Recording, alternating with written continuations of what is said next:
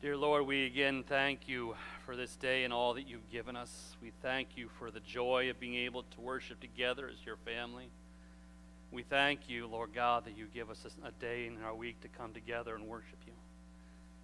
And yet, Lord God, we know that we need more. We need to be filled by you, and I pray for this message that's about to come from my lips, this meditation from my heart, Lord God, that it might be pleasing in your sight. And in asking that, Lord, I ask also that you not let these words be mine, but, Lord, that you speak through me, and that your words go out and not return to you empty. I ask this, Lord, for you are a rock, and you are a one true Redeemer. And it's in your Son's name we pray. Amen. Please be seated. And guys, if you could go ahead and play that video.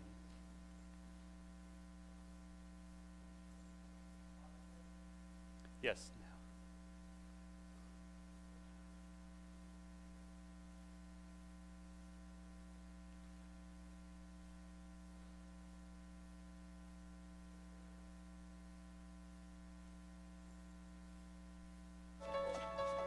You got this. Daddy! You got this. A hug might be good.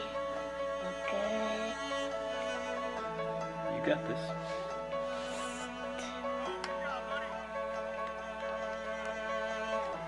Come on! You got this!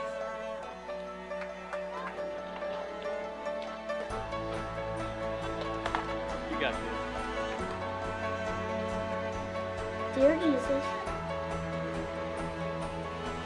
You got this. I want to invite you into my heart.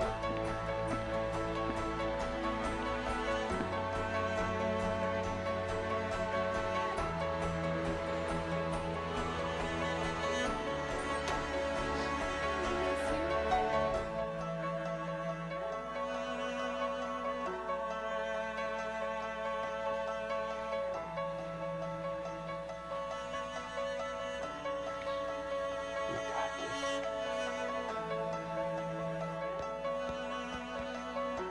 Miss Douglas, they're ready for you.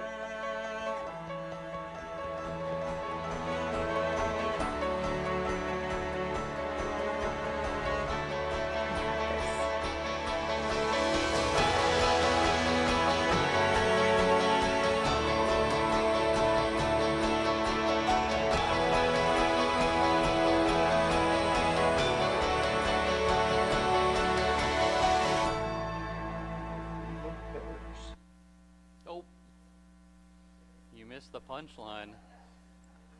Okay, with technical difficulty, the way it ends, the grandfather who's holding that baby there starts to lift up, takes a whiff, and starts to hand the baby to mom, and the mom just hands the diaper and says, "You got this." But grace be to you from God, our eternal Father, and from Jesus Christ, our eternal Savior. Now, hopefully most of you can relate to at least some of those scenes there. Quite frankly, I think that those are words that most of us crave to hear. In fact, it can be quite amazing how those simple, assuring words can impact each of us. Those assuring words that let us know that you got this, especially when it's our eternal Father who's saying those words to us.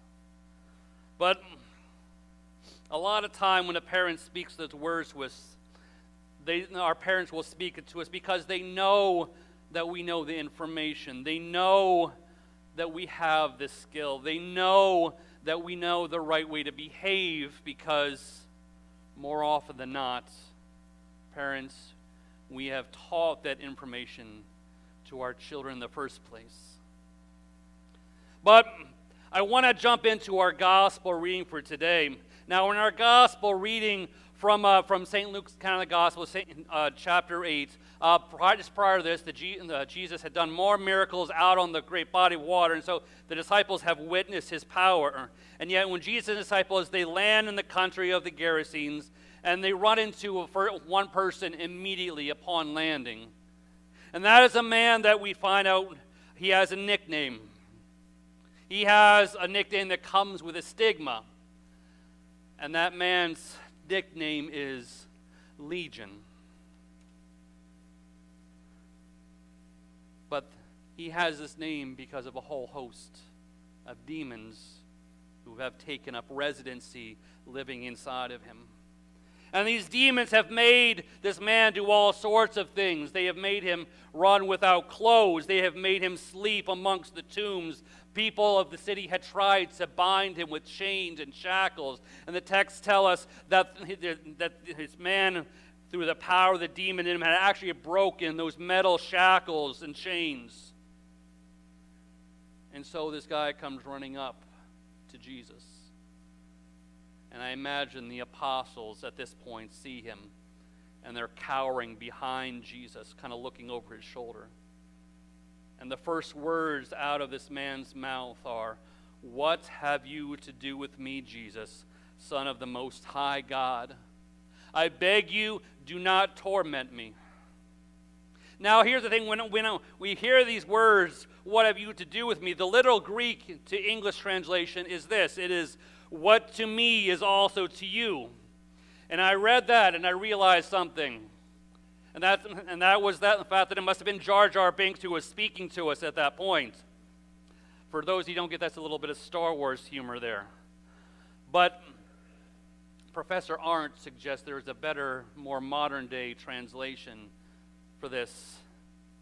And he says probably the more modern translation would be, "Why do you not leave me alone?"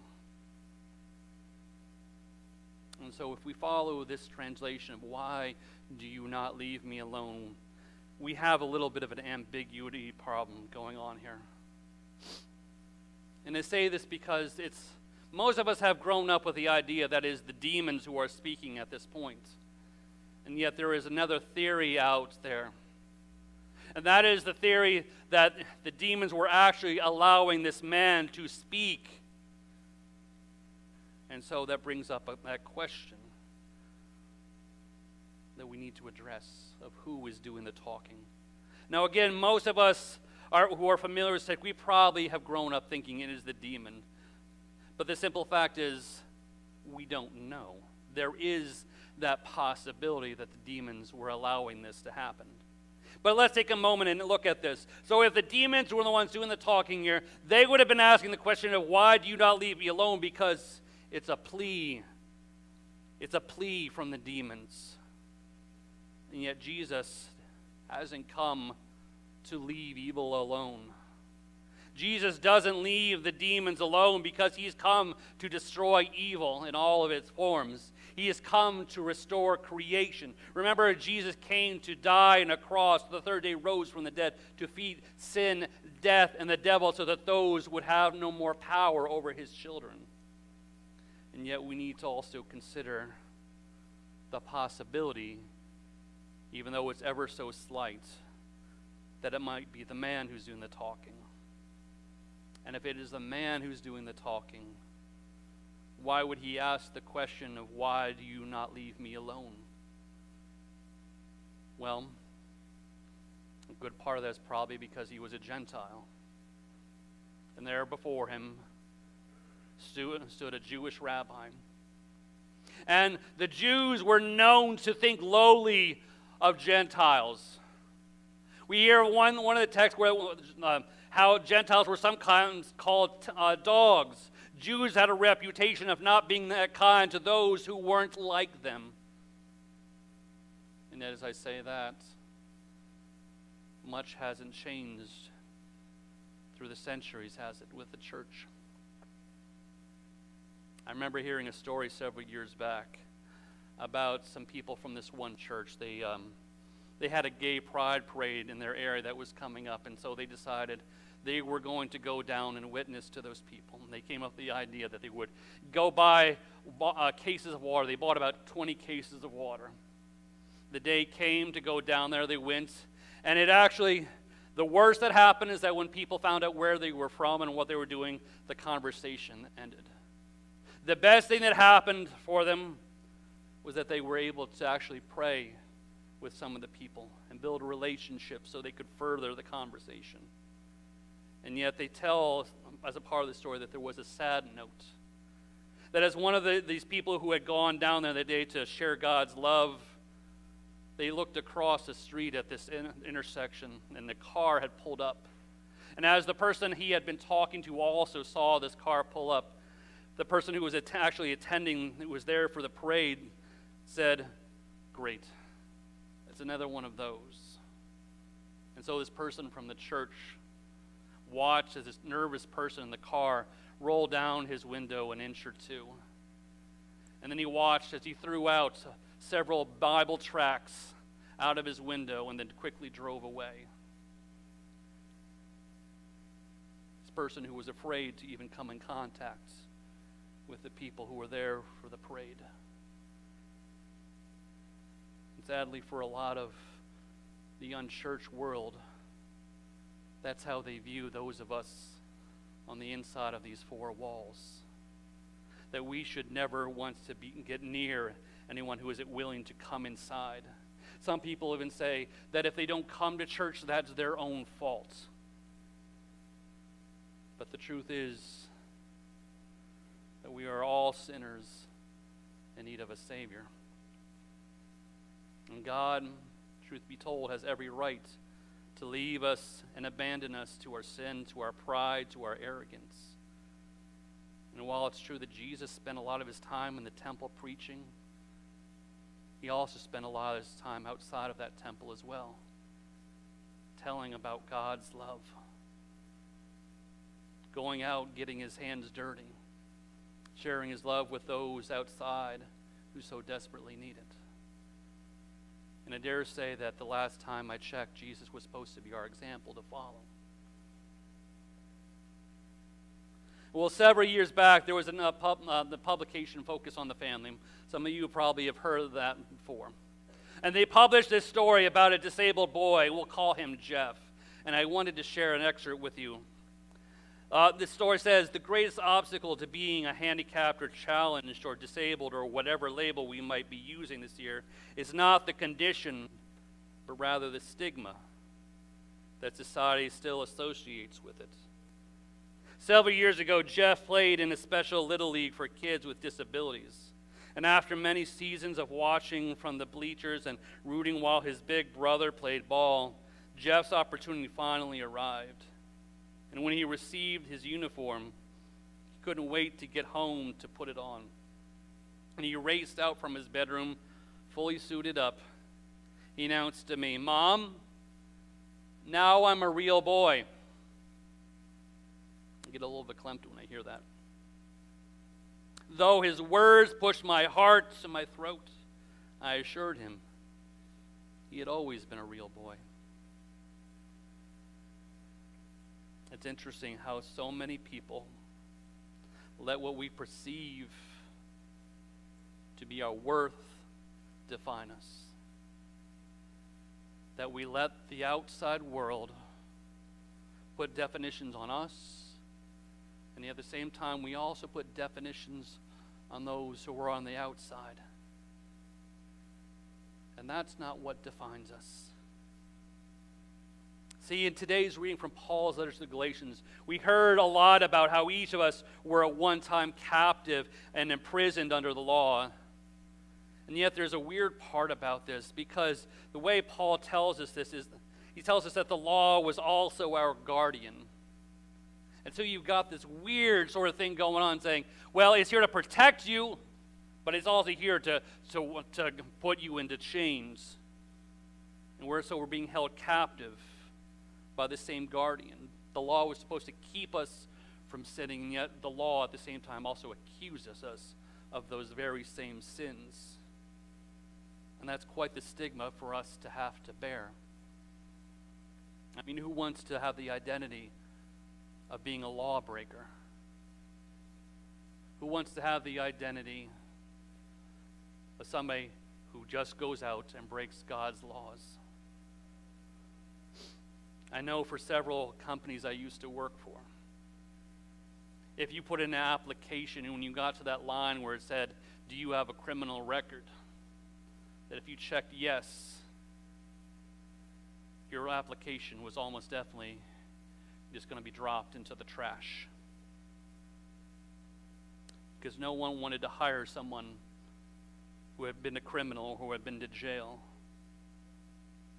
What a stigma to bear. To know that the stigma is going to follow you wherever you go. Even if that isn't who you are anymore. And I think a lot of us do that with ourselves. And sometimes we do that to other people as well. And yet Paul tells us, verse 24 of the letter to the Galatians, he says, so then the law was our guardian.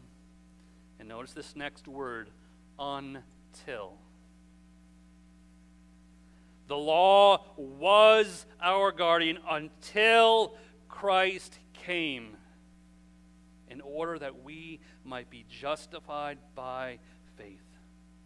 Justification, again, means being made right. And that faith that you have, not something that you create, that faith that you have, it comes from hearing the word. And we know this because when Jesus died on the cross and 3 days later rose from the dead, that he defeated sin, death, and the devil so that they would have no power over anyone who calls Jesus Lord. And if the law is what pointed out our sin, and sin is what enslaved us, well then what? And Paul has that answer. A little bit later in Paul's letter to the Galatians, he tells us, chapter 4, verse 7, so you are no longer a slave, but you are a son, and if a son, then you are an heir. You are an heir through God. And this isn't because you have done something, but it's because of what Christ has done to you out of his love for you. Christ frees you from the bonds of sin. He frees you from the stigma of sin. Because you are not defined by it, but rather you are defined by Christ. In the gospel lesson for today, after Jesus frees the possessed man from his enslavement to the demons, and the demons go to the herds of the pigs run up the cliff, and the pig herders go out to the city, there is some loss of time in the text. And we don't know exactly what happened between the herdsmen going off and come and bring the city back, people back. All we know is that when they do come back, they find this once possessed man who was in bondage. They find him clothed and sitting calmly by Jesus. And a little bit after that, Jesus gets up to leave, and the newly freed man, he begs Jesus to let him go with him. But Jesus tells the man to go home and to tell everybody how much God had done for him. And yet, I can't help but think how during that time when the herdsmen were away, that Jesus was telling the freed man how he would no longer be defined by that former possession, by his former enslavement, but rather that he was now defined as one of God's precious children.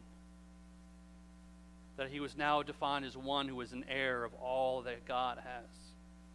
And so when after Jesus told him to go and share everything that God had done for him, I take a little bit of extra liberty, and I imagine Jesus whispering to him. I imagine Jesus whispering to the man, go on, you've got this. And my friends, that's what he says to us. See, we as God's sons and daughters, we cry out to our Abba Father. And he says back to us, you have got this. Because not only does the Holy Spirit indwell in each of us, but also because of the fact that you've been freed from our bondage to sin through the mighty works of Jesus. And not only do we get this, not only have we got this, but more importantly, he has got you. And because he has got you, we now can get this. That is our God who has freed us. You are no longer defined by those sins. Rather, you are defined by Christ as heirs. And it is in his precious name that each of us prays and says,